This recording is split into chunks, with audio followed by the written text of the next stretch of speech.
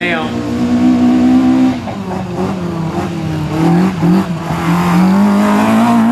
should come through these jumps. He didn't hold back last time, so there he goes again. Nice clean, some big ruts there on the other side that he's quite easily gone through. Trying to get some numbers. Good jump over the top of that tabletop. Didn't get himself crossed up like the Killer Custom Cables 80 series. There's the track where it was meant to go, to give you some idea about how far the 80 series was out. So Les aka TRIPPA Thompson out the back there giving it all, make up some good numbers, put some good times down there so he can bring his lead up.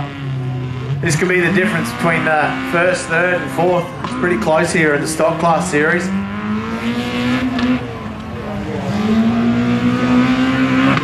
As I said, it's toward the end of the day, they don't tend to hold back.